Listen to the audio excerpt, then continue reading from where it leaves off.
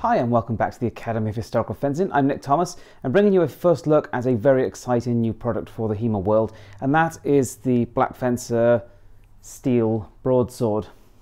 So just to start off with, I have no financial connection with Black Fencer, but as ever I do provide them advice, recommendations and specifications so that we can get the best products that we possibly can. So I've paid for this sword. This is not a freebie, so I'm going to give you a relatively in-depth and honest review for it.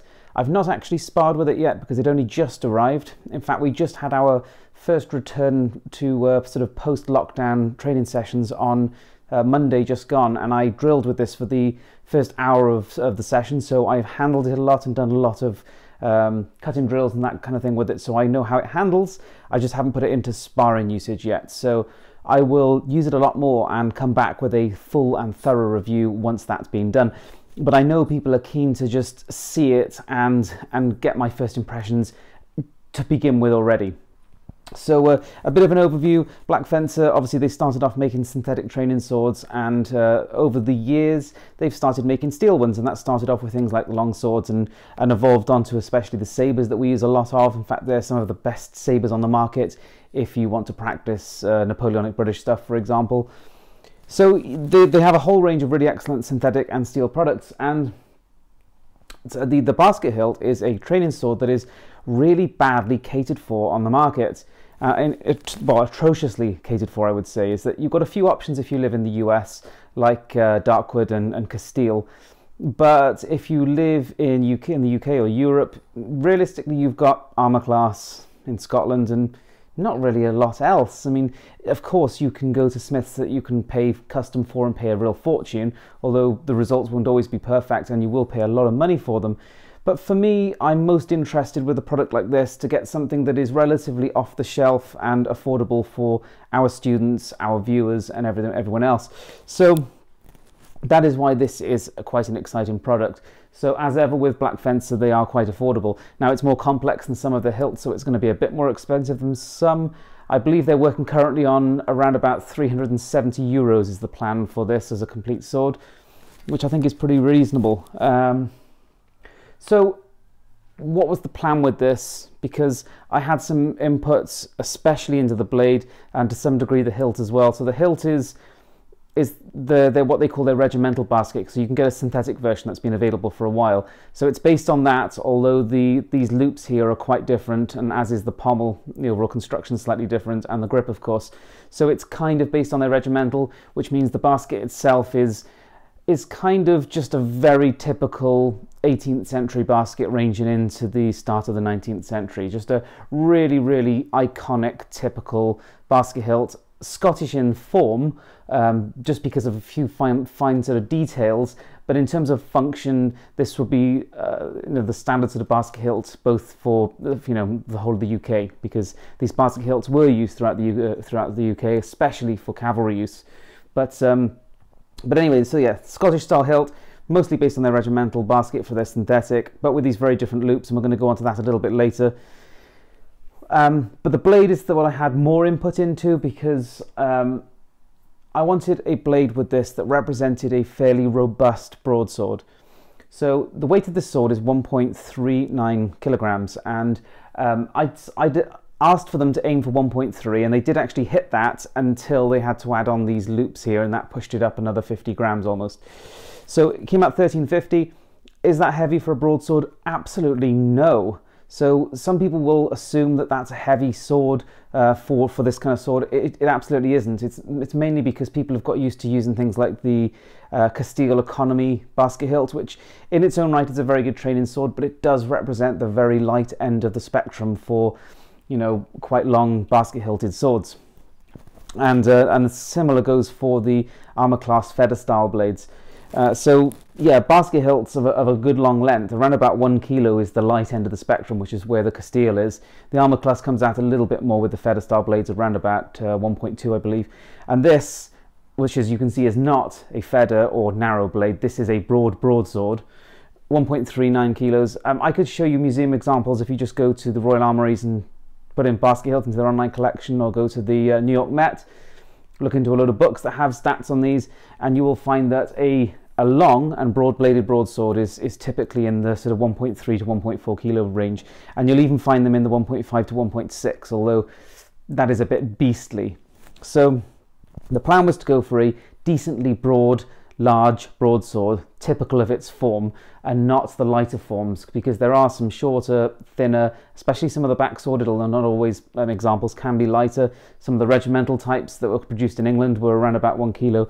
So my feeling was that those lighter forms were already well represented by the Castile economy in terms of blade, because you can put it on any hilt you want, and the armor class feather types, especially the new one developed by J. Mass called now the Manitoba blade, which I think both of those two blades, they represent lightweight basket hilted swords very nicely.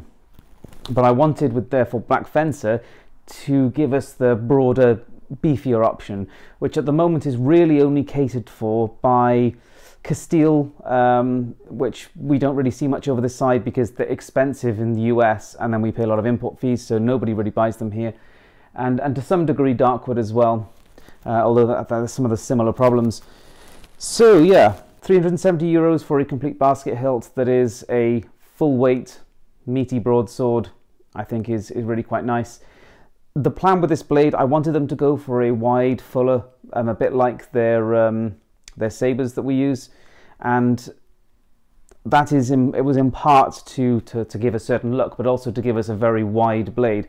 I absolutely did not want this looking like a narrow bladed sword, which again, those are catered for by Castile and armor class. I wanted it to be a nice broad example. Now, this means the way they've done it, the edges are a good thickness without, they're not sort of, you know, feather thick, so I anticipate a little bit more edge damage than say a feather type like a Castile or armor class. In that regard, it'll be a bit like the sabers that we use from Black Fencer. For me, I love the Black Fencer sabers because yes, they take a little bit more edge damage than, let's say, a Kveik Neaston, because with that dumbbell section, the edges are so thick on it that yes, they're super durable edges, but with the Black Fencer you get something that handles so close to the actual real originals, and so there's a trade-off depending on what you want out of your sword. For me, a lot of the Black Fencers, you're getting something that just feels genuinely like a sharp sword, but yes, you might take a little bit of extra edge damage with that. I will test that and get back to you on that, see how it goes. It's still a fairly thick edge, I'm fairly confident it's going to be pretty decent. The flexibility is nice. As you can see here, it's mostly just in the tip of the blade. It's a good amount of flex, more than a lot have actually. Say a lot more than let's say a Castile broadsword. There's a lot more flex than that. It's not far off the Black Fencer sabers, so it's a nice amount of flex. The tip is spatulated, although as with most Black Fencers, the tip, despite being spatulated, is still quite thin. And for the sabers, I think we get away with that because the blade's a bit broader at the tip, and the curved blades tend to encourage flexibility when they land on the thrust, whereas a straight blade tends to hit a bit more truer and then tends to be a bit nastier on the thrust as far as our sparring partners goes, I would say. And so I have put a rubber tip over it. This is one of the Black Fencer rubber tips that they use for all kinds of things. The blade length is 85 centimeters, which is a whisker shy of 34 inches. Really traditional and typical length for this kind of sword. The balance point is 8 centimeters, which is close to the hand without being, you know, all in the hand. Basket hilted swords, they tend to balance a bit closer to the hand than, let's say, a lot of sabers, particularly sabers of the late 18th century, and that's simply because they have a fair bit of mass here, as well as the fact that the blades don't always carry so much mass in the tip as some sabers of that period. And so 8 centimeters is very authentic. You could see balance points with these kind of swords anywhere down to about 5 centimeters and ranging up to about even 15 for a very heavy broadsworded example. So this is kind of typical, and it's a robust, meaty sword, but as you can imagine, with not too much mass there and an 8 centimeter balance, it doesn't feel cumbersome. What else can I say about this? Well, the grip is their latest new form of ribbed rubber type, which is a bit like it's exactly like I've got on the latest 1803s and stuff like that. This is much nicer than what they were using before, which was still rubber, but it was a smooth grip. I find this a lot better. It's not a completely round grip, it's slightly wider in terms of this way than this way, as it should be. So it feels quite nice. It's a bit larger than the originals in terms of the overall basket, the overall grip, and that's the general tendency for all reproduction basket hilts, to be honest. It's very rare you get a basket hilt today that is as small as most originals were. Again though, what are you comparing to? Because there's a huge scope of antiques out there to compare to. But generally speaking, most replicas are larger, and that's partly to do with the way they've made manufactured, and partly to do with getting glove space, because ultimately that provides loads of protection, except for this section here and the wrist, so the base of the thumb and the wrist. And people use different methods to fix that. They use various cuffed gloves, demi-gauntlets, all kinds of things, but ultimately you generally need something. Ideally, you don't have to. I've usually just worn a leather glove, but there are vulnerabilities here, definitely. So generally speaking, people like a little bit of room, and as well, of course, there's different hand sizes. So I have really medium-sized hands, and there are people in our club and elsewhere that have large and extra large hands, and these swords have to be manufactured for everyone because they're not a custom piece as such. And also on that note, a lot of period basket hilts had slightly more room on the right side than the left side, and that's because you don't need so much room for the thumb as you did for the back of the hand, and that's not really repeatable for most basket hilts today, because they're universally made for everyone, and people want to use them in the left hand. And so understandably they're usually made symmetrical, and that doesn't just go for Black Fencer, that goes for Armor Class and Castile. They all do the same in that. Now the basket is slightly oversized compared to some other examples. Again, they vary. I'm talking now about reproductions. So here is an Armor Class fitted with a different blade and therefore different nut at the moment. This is on a Cavitan blade.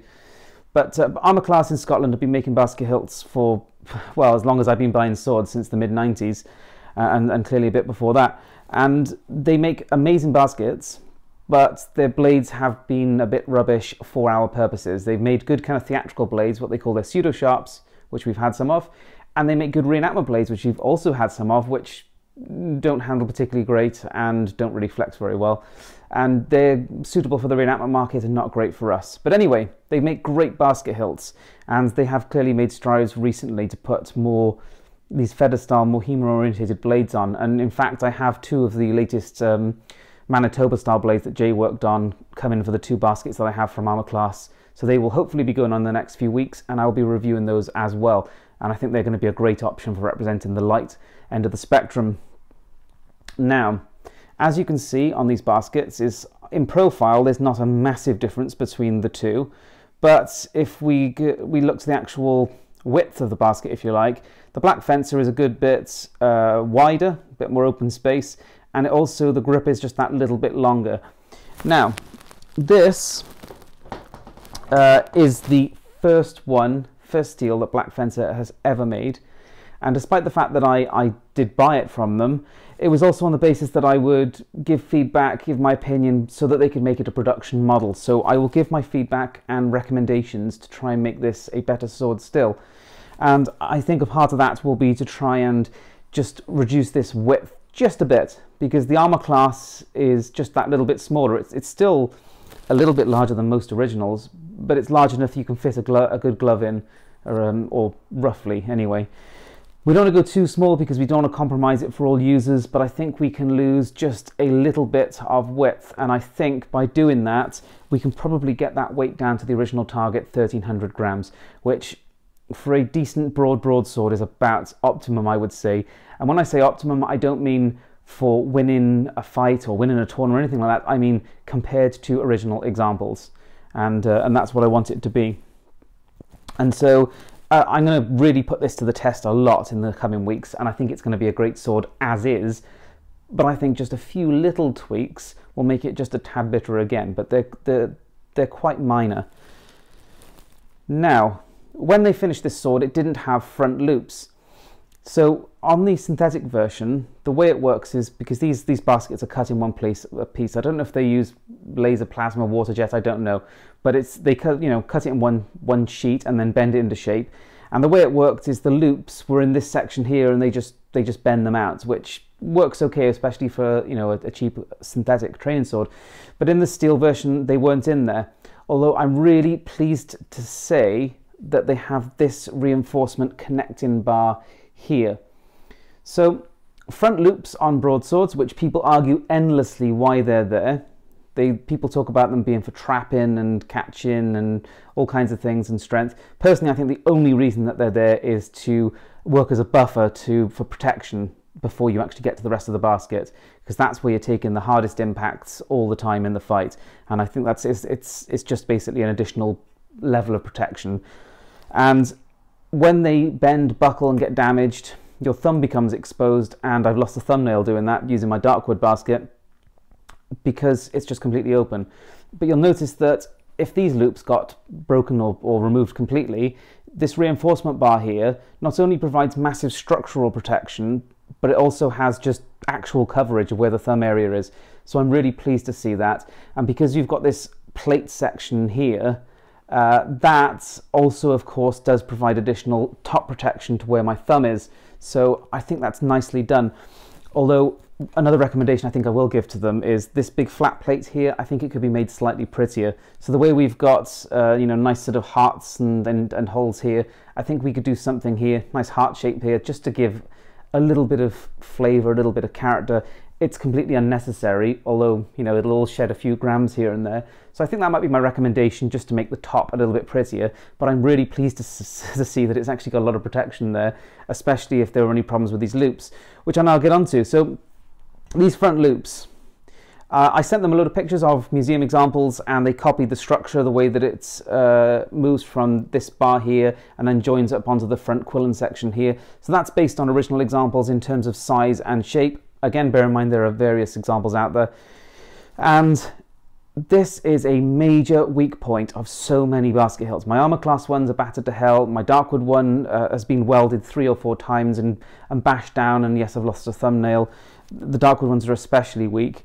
But most basket hilts have weak rings here, and I asked them to make them especially strong in terms of the thickness of the steel and where they join up, and they've definitely done that. They're some of the toughest that I've seen.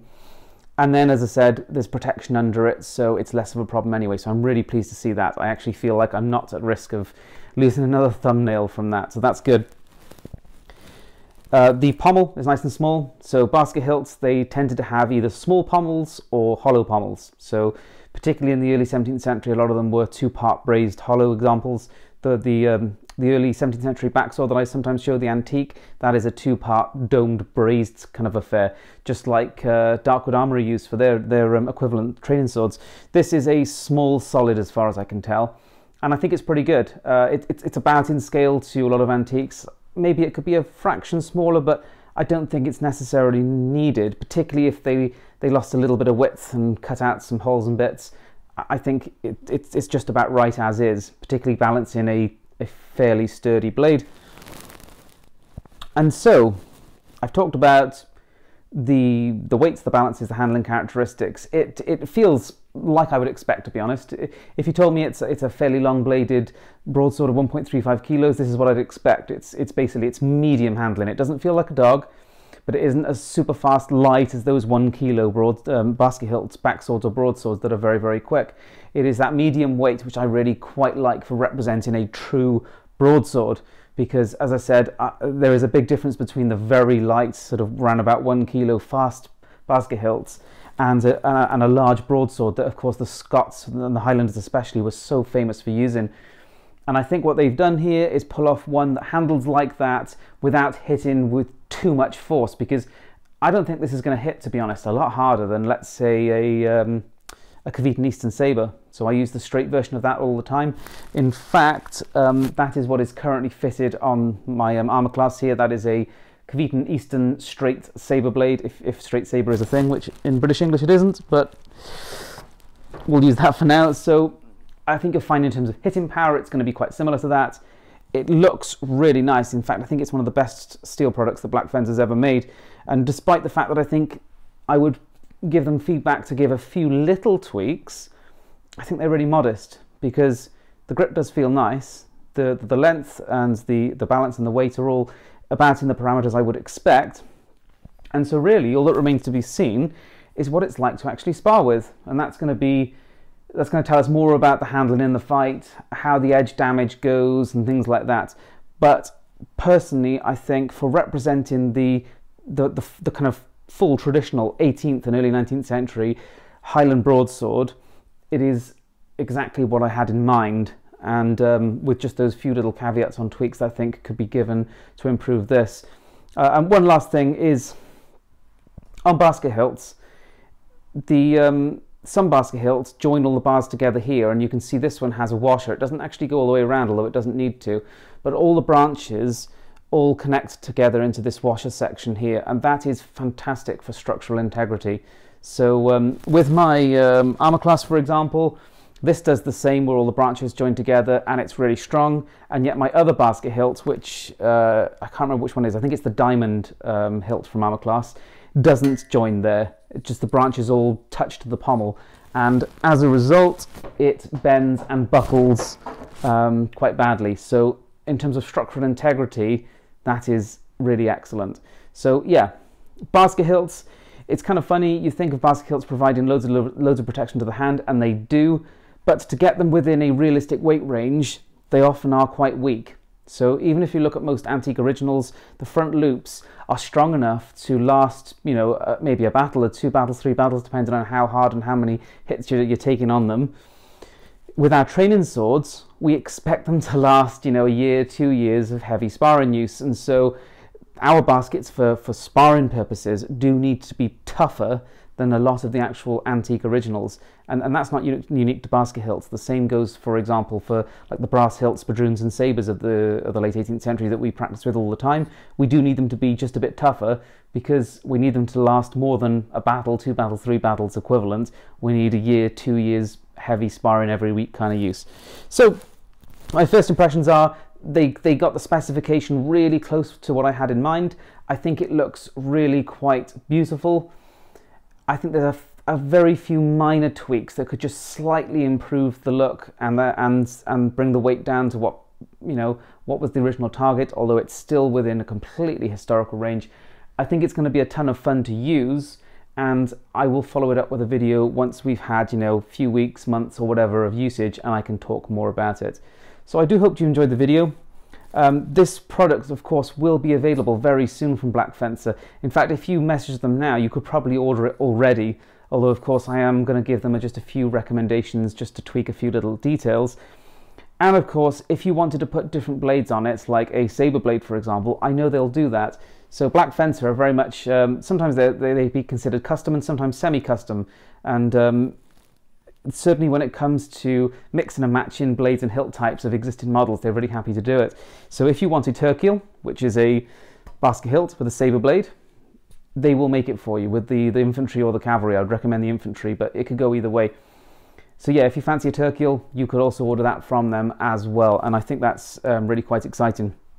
I also, with this order, got in the synthetic regimental, so it's this hilt synthetic regimental broadsword. So I will review that, and the new katanas that they've just released. We've actually got 2 of their katanas, and we did briefly get to spar with them at the last session, so I can already give some really good insight into that in the next video. Thanks for watching, and please do subscribe if you haven't already.